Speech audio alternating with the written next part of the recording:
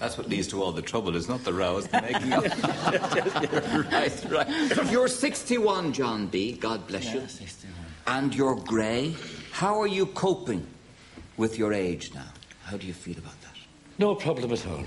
I find that being grey has tremendous advantages.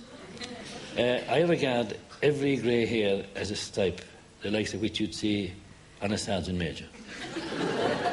It is as if to say that I have been there and back, you know. Yes. And I often felt that the most conciliatory of all colours is grey, because where there's a row in progress, even a drunken row, the arrival, however late, of a distinguished-looking grey-haired man can have a very benign influence on the proceedings.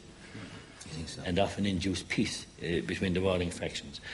I also believe that a good touch of grey hair is the very same as a campaign medal.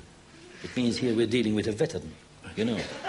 And I would take fellas with grey hair very seriously. I say at least he knows something, and there's a bit in Julius Caesar when they say about Cinna the poet, you know, who's useless at everything else except writing poetry. They say, no, let us have him for his grey hairs. And remember what Shakespeare said in was it Hamlet? Those hairs thou hast, and their adoption tried. Grappled them till I pulled with hoops of steel. To paraphrase something or other, yes, indeed.